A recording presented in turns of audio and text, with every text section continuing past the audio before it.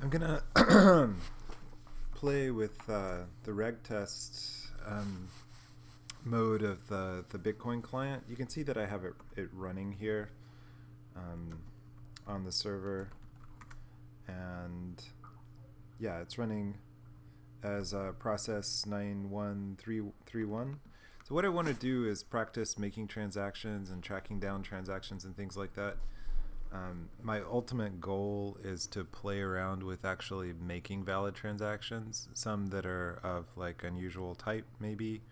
What I would like is for eventually us to be able to create a Bitcoin transaction of sort of any form that doesn't depend on some particular piece of software. We should be able to do that ourselves. So I just want to work toward understanding Bitcoin transactions to that level. Um, so the Regtest is sort of like testnet. It's a test environment for Bitcoin, but the blockchain, the Regtest blockchain is completely on our machine. It has nothing to do with other peers. So it's like our computer was the entire Bitcoin universe. So I can kill this and restart it. Okay. So I'm in I'm in my .bitcoin folder. I don't know if you're running your own client, then you should have a folder like this too. But if you're just using our server, then you might not. In fact, you don't. But you can come look at mine. It's in my directory. So there was an old regtest folder, but I moved it. Now let me run regtest.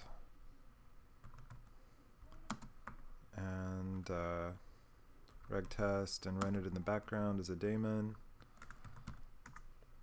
And it's starting, and I still don't have a regtest directory in. Oh, I do. Sorry. See, it was just created here, regtest. Right now, it doesn't have any blocks in it, but I can mine some blocks. So, bitcoin-cli. You work with regtest just by doing dash regtest before everything. So all the ordinary commands work. That's why I have my cheat sheet open over here. This is just that's just asking for help from the Bitcoin client program. So regtest, I can do get blockchain info, and it tells me that how many blocks are there. So far there are 0 blocks, and this is the difficulty is very small, and these are various Bitcoin BIPs that have not gone into production yet. We haven't talked about how these like BIP9 soft forks work, but basically once a majority of miners start signaling for support for these ideas, they eventually lock in, and then after they lock in, after 216 or 2016 blocks, they become permanent. So I guess the point of what I'm saying is that on regtest, SegWit is not activated yet. All right, so let's mine some blocks. By the way, I'm just reading right now from Mastering Bitcoin in chapter 9 on page 211. So regtest let's generate 20 blocks. I misspelled bitcoin-cli.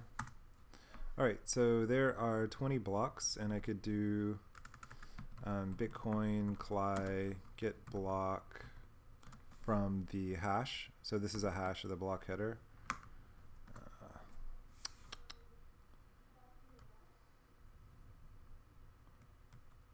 Is that right? No, crap.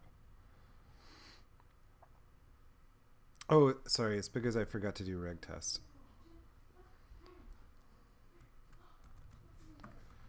I know this is like the most boring video of all time. So here is that block. Notice that there's only one transaction in that block, which is the Coinbase transaction. So let's look at the Coinbase transaction.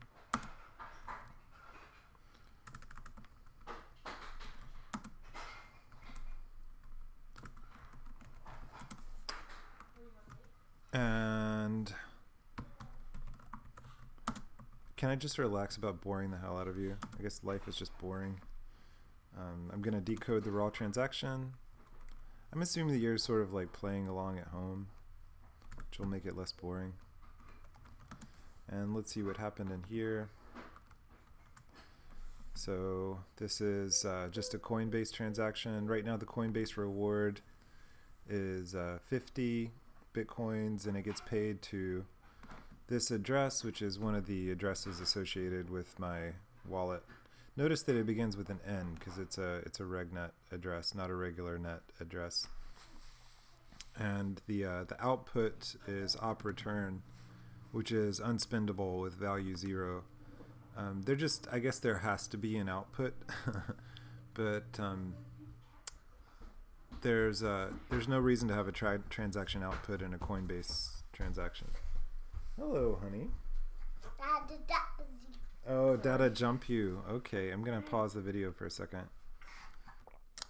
I'm back, and I noticed it. Yeah, of course it has a V out. I was crazy before. So this is the V out that goes to the miner, and this is one of our Bitcoin addresses. And I'm not sure why it does this. Is this some rude statement about like non-libertarian economics or something? If we decoded it. I don't know. It's an interesting question. So let's now look at how much money we have. So let's go back to the wallet, and what can we do? We can get our balance. So bitcoin-cli regtest get balance, and right now we have 0. Oh, do you know why? Do you know why it's maybe we didn't talk about this, but look, we've only generated 20 blocks, and I don't know if I mentioned this in class yet, but Coinbase rewards don't become spendable until they have 100 confirmations. So we have to go out to make 81 more blocks, and now let's see what our balance is. 50. And it's 50 because the very first Coinbase reward is now spendable. We can get unconfirmed balance. Let's see what happens if we do that. Bitcoin-cli regtest get unconfirmed balance. Ah, okay. So those Coinbase rewards that we're waiting on don't count as unconfirmed transactions. So let's look at our keys. I haven't figured out how to create an address or anything like that, but one of these, sorry that I have to look through this. How about get wallet info?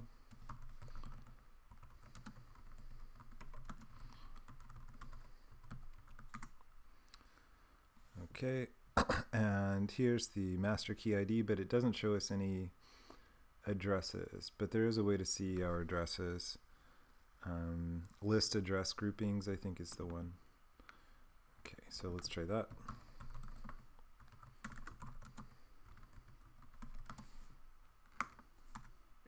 Okay, there they are. So we have 2 Bitcoin addresses here. One of them has 50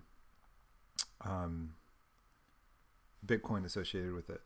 And we can dump the private key for that address. So we'll do bitcoin-cli regtest dump priv key, and then we'll put in this address. It's frustrating when this, I don't know if you're using Linux, but the middle button on the mouse should paste. There it goes. Okay. All right, so that is the private key encoded in base 58. So now we should be able to do some fun things like, you know, sign transactions and create kind of arbitrary Bitcoin transactions.